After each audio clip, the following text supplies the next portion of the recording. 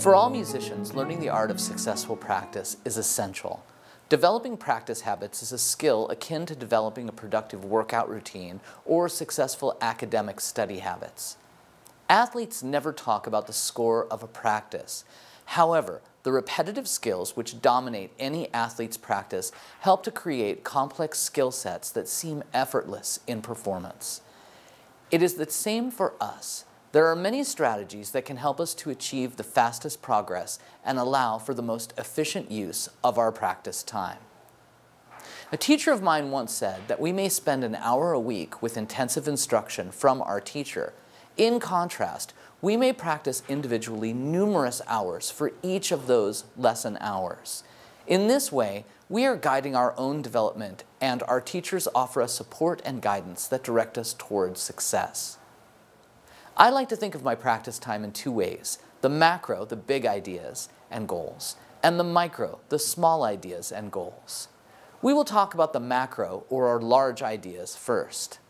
There are several elements to consider when deciding macro goals. The first element, and probably the most important, is time. How much time can one dedicate to practicing? Whether you're a beginning student who can dedicate 15 minutes 5 days a week, or a concert performer who may dedicate 5 to 6 hours a day to refining his or her craft, the effective use of that time will offer the fastest progress. While the common thought is that the more time we can dedicate will usually equate faster progress, this is not always true. In addition, consistent practice is far more effective than cramming.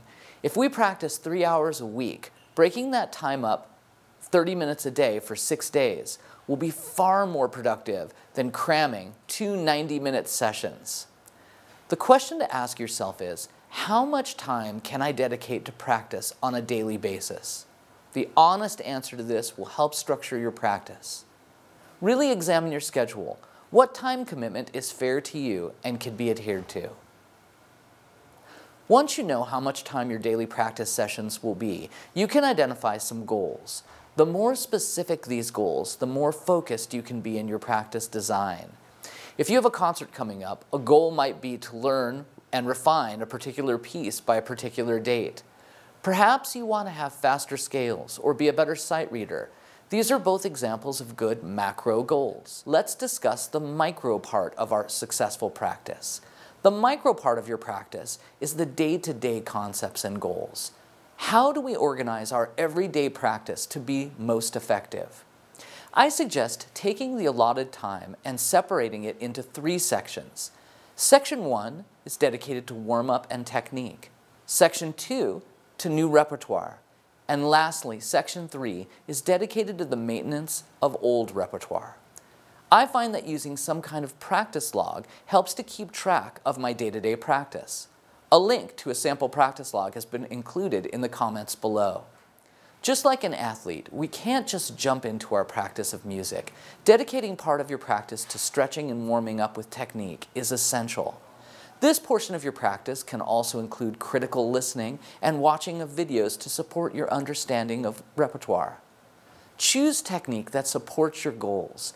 I suggest some basic large motion exercises, such as slow open string rest or free strokes, or basic arpeggios like those of Giuliani or Carlavaro. I also suggest practice of scales.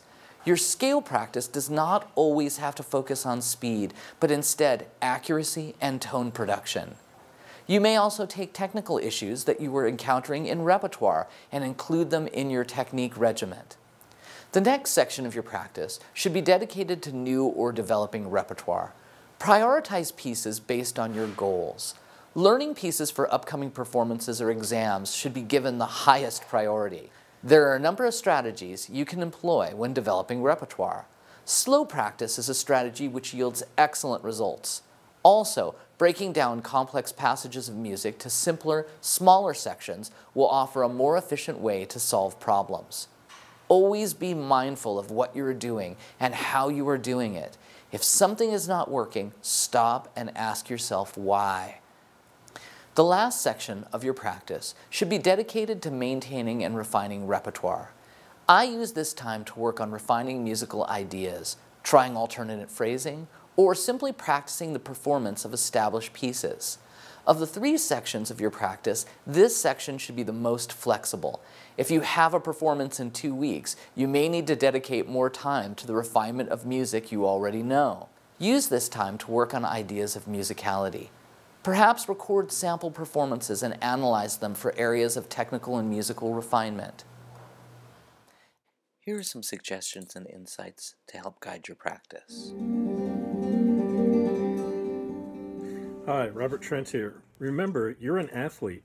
Act like one. Take care of yourself, get sleep, etc. But I'm going to show you some stretching exercises to do before you start. All athletes stretch out, and we're small muscle athletes, so let's start by stretching our tendons. First, I call these Motown moves.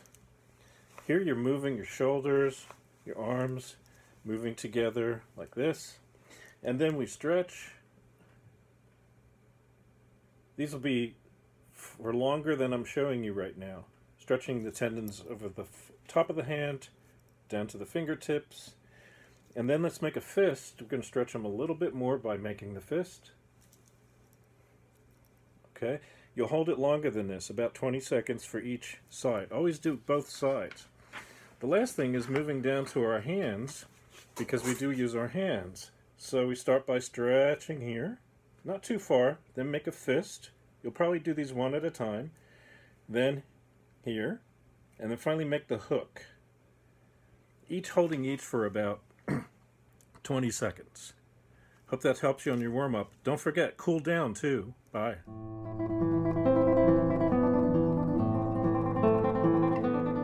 Hi, my name is Andrea Gozalez Caballero, and I want to share with you some advices about how to practice. The first one will be to write down every day what you want to practice and don't think about how much time you have to spend on it. The second one will be to practice for not more than 50 minutes without taking a break, because you have to be focused on what you are doing, and if you feel tired, take a rest. And the last one will be to think what you want to improve in each piece before you start practicing it, because if you don't know what to do, you can't change it.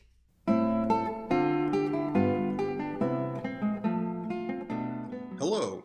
I like to organize my practice time around 3 lists. List 1 is a list of really short passages, no more than a beat or 2, that are especially difficult and that I have to practice every single day. Because the passages are very short, I only spend 2 or 3 minutes on each passage. List 2 has short passages that I have mostly mastered. I'll practice a passage for 2 or 3 days in a row and then move it to the bottom of the list. Again, I only spend 2 or 3 minutes on each item. Finally, list 3 is a list of longer passages that I don't need to practice every day. I may spend 10 minutes on each passage and cover as many passages as I have time for that day. These lists have proved to be invaluable to me, especially when I have a lot of repertoire to juggle and not much time to do it. Good luck. Hello, my name is Larget-Caplan, and this is a very brief practice lesson. So, Tango in Sky by Roland Dion's, I want to show you how I take a small part and practice it. I then deconstruct it. What is it? And then I take the physical and change the rhythms. Short, long. Long, short. Threes, groupings. Fours. Fives. Sixes. That allows all of the different variations to come together, and I can find possibly a new way to play it.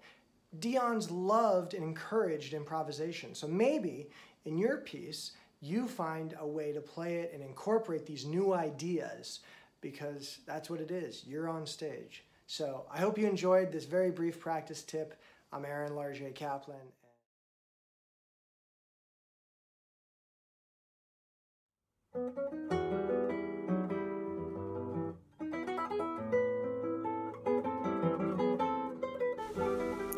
Hi, My name is Hilary Field, and I am a classical guitarist and teacher in Seattle, Washington. Here's my tip for successful practicing. Practice slowly. Slow practice will help you achieve your goals and play well at any tempo. When you practice slowly, you can hear the music more clearly, and you will be more intentional with your technique. If there is a difficult transition, slow it down until you can play it in time, even if it ends up being half speed or less. That way, you won't practice any gaps. Once the transition is smooth, play it gradually faster.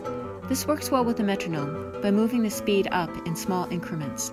Slow practice gives you time to work out your musical ideas and fix any errors, because they will be more obvious at that tempo. Good luck with your guitar studies and your home practice, and enjoy the music. Hello guitar fans, I'm Stephen Mattingly, guitar professor at the University of Louisville, with a short practice strategy for you today. The most important thing in my practice is to remain mindful, to be present in the moment, and remember the words of Ricardo Isnaola to say, me, here, today, now. In doing that, I'm going to isolate my challenging spot from a piece by Matteo Carcassi, his Etude No. 3. Here it is.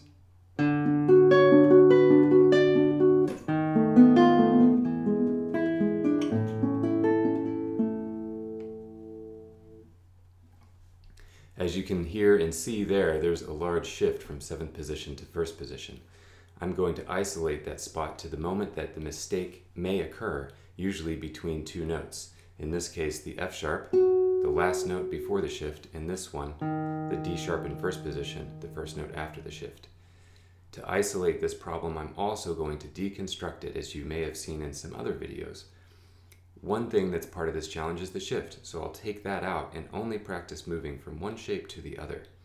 First from the F sharp to a single note on the 4th string, and then I can begin increasing that.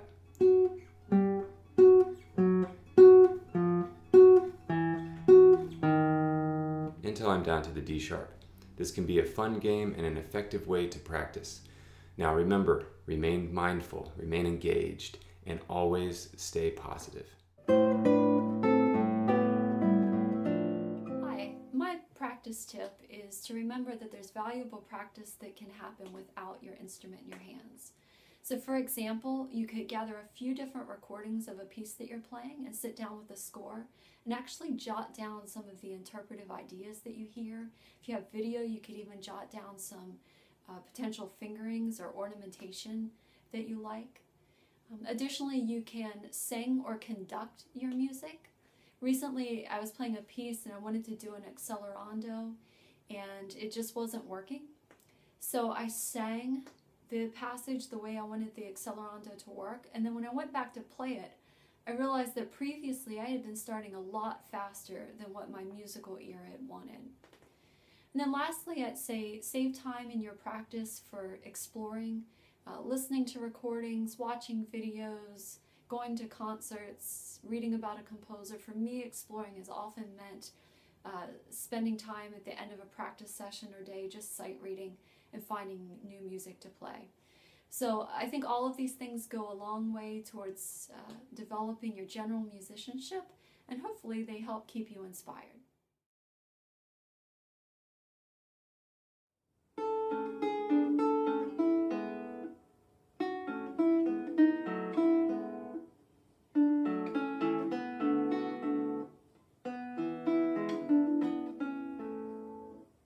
I just demonstrated an idea from cognitive psychology which is called chunking, and that is breaking a longer phrase or larger amount of information into small groups in order to learn them more efficiently. A good example of this would be phone numbers.